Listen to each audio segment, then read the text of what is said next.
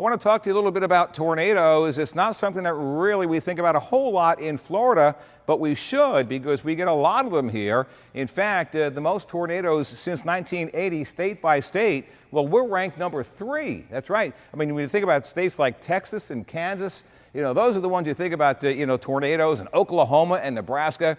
When people think of Florida, they tend to think of hurricanes, floods, hail, high winds, lightning, things like that. But tornadoes, we rank number 3, so that might have caught you a little bit by surprise. Although you're weather spotters, you're probably not surprised because you're like me, you love weather, right? So you might have known that, but a lot of folks didn't really appreciate the fact that Florida is number 3. Now, fortunately, we don't get those big, EF4, EF5 tornadoes like they have out in the Plain States in Tornado Alley, which makes it kind of difficult. This is why we need you, because a lot of times we see what we see on radar, and of course we have our own live Doppler radar, and we also have Viper radar, which with all the algorithms built into that allows us to see things that the traditional radar doesn't really see. This was a system that produced a tornado a couple of months ago, and you notice how we just had a big area of heavy rain and lightning on the radar, and then it just kind of took on a bit of a hook echo there.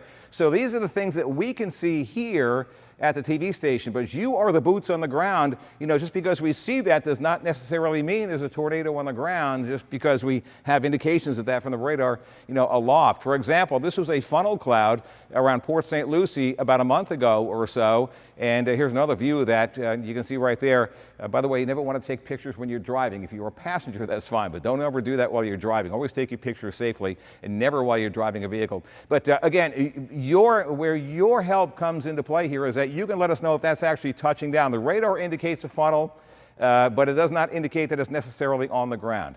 Also, I want to let you know that while the peak month for tornadoes across the country is May, we still have reports of tornadoes every single month of the year. Unfortunately for us, they tend to be in the minor to moderate EF0 or EF1 categories, but the small ones are the ones that sometimes slip on by, and we need your help verifying those. So a watch means conditions are favorable, so have a plan. A warning means it's likely, and you need to take action. And one of the ways that we're going to have a little fun here is to describe the watch and the warning. Say you have like all these ingredients for a taco, right?